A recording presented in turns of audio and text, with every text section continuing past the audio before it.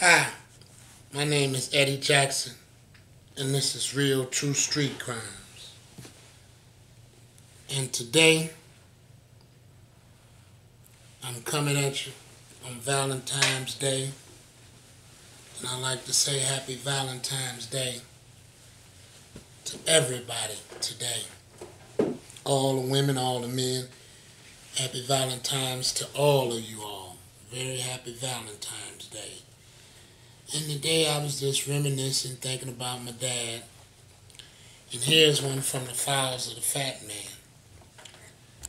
I was thinking about one of the first times I ever met Al Prophet and Scott Bernstein. And they was talking about my dad, and they said they had went to the Southfield Police Department asking about some other brother in the Southfield Police Department asked them, what about Eddie Jackson?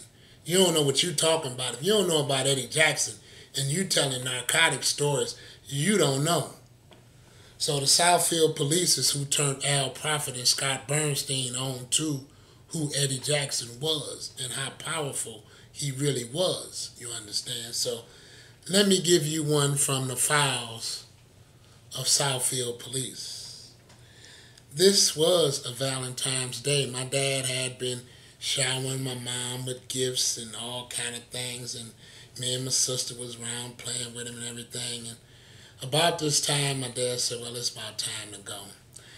Butch had bought my father a whole bag of joints the day before, and at this time, marijuana was a way worse a crime than it is today. They used to have to swallow their weed and then throw it back up in balloons and roll it. They couldn't get caught with weed in this day. In the 1970, to get caught with weed was a hell of a thing, okay? It wasn't like it is today. Now, my father is leaving on Valentine's Day. He said he did it a no-no. He had some money at the house somebody had bought him. And normally he don't have money at our house, but he had about $1 million there. And let me give you a little background on this Trans Am.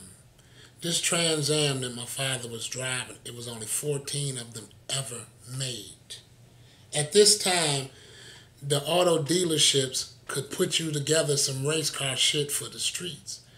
Now, Packard Pontiac in this day used to be located where Porterfield Wilson was, right there on Illinois and 7 Mile. That's where Packard Pontiac was located before they moved to Pontiac, Michigan, okay? Now, it was a salesman named Jim Bernard. He told my father they had 14 of the fastest Trans Ams that's on the streets. They was in the Indianapolis 500. Black Butch had to go to the Indianapolis 500 to pick it up. It was only 14 of them ever made. Ever. Okay?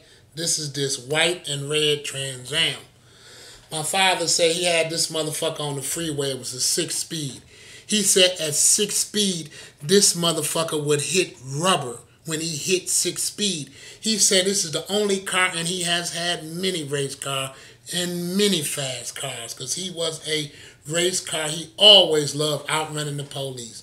So he always put together fast cars to outrun the police, and this was the fastest.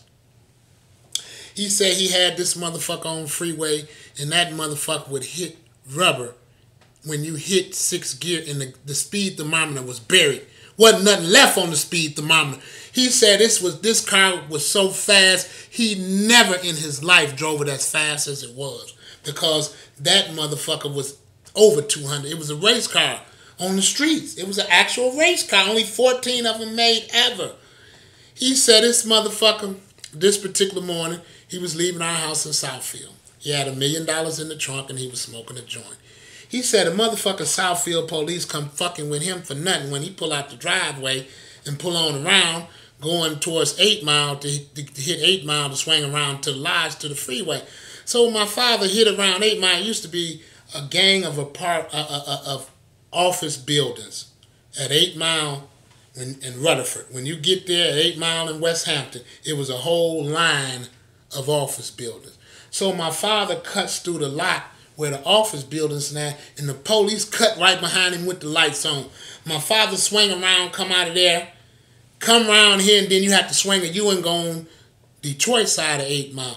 My father said when he swung around out of there and swung around and hit Detroit side, he said when he hit that motherfucking Trans Am, all he saw was a fucking fleet of smoke. He said he didn't see a Southfield police car nowhere. He said this motherfucker hit motherfucking West Hampton in 8 Mile to motherfucking Schaefer in 8 Mile. He said in less than goddamn 2 minutes. He said this motherfucker hit so goddamn, all he seen was a puff of rubber and smoke behind him. No police car. Okay, he outran him that cold. Went on, put his money up, and went ahead on, you know, smoking weed and fucking around for the day. So he came home in that car and parked that motherfucker in the driveway. That next morning, Southfield police had our house, the driveway surrounded, blocked off. They come in there, they want this car. You understand? This car has outran them. So my father arguing with these motherfuckers, tell them the car ain't did a goddamn thing. You don't know what the fuck you talking about. So, you know, we had your plate, nigga, you done outran us. So they took the car from my father that day. They impounded it. They bought the car back by 2 weeks later now. They had disabled this motherfucker. They bought it back. The seats was gone. The engine was gone. God damn it, they bought it back on only wheels. The only thing left was wheels. Everything else was gutted when they bought that car back to our house in Southfield. And they told my motherfucking father, when they rang the bell and dropped it off, they said, let me tell you one thing, nigga. You can't outrun a bullet. And my father looked at them hunkers and said, I'll be the next motherfucking thing next to it, goddammit. That motherfucking bullet will be there, and goddammit, I'll be doing my damnedest to outrun that motherfucker. Boy, them motherfuckers were so hot with my father about that shit, that's what he told them. Motherfucker, I'll be the next motherfucking thing to it. Goddammit, if that bullet there, I bet you I'll be racing that motherfucker. Boy, them white folks took the goddamn car, like I told you, they bought it back, tore apart, and then my father, he telling them, go to the Southfield police. They'll tell you some shit. Southfield police got some stories about the fat man. Go and look in their motherfucking logs. They'll tell you some shit. That motherfucking nigga was a motherfucker and wasn't stunting about them goddamn hunkies. Now, how you gonna play by rules that's designed for you to fail? Y'all gonna play by them motherfucking rules. We ain't never played by them because we didn't follow them. We broke them. How the fuck you gonna follow a system that's designed for you to fail and think you gonna wind up a winner? You think you gonna wind up wearing Versace suits and driving Rolls Royces, living in houses, spending millions of dollars? You think that white man got that in store for you? You wait on him. You wait on him. Unless you motherfucking spirit chucking, basketball dribbling, football catching, Super Bowl running, that's the only motherfucking way he got it in kind. But I got to repeat my motherfucking girl Cardi B. Nigga, I make motherfucking money moves. I don't dance. I make real motherfucking $1 million moves. You understand? That's what the fuck we do. We don't dance. We make motherfucking $1 million moves and wearing red bottoms, Versace, motherfucking Brayonis, all the baddest motherfuckers you want.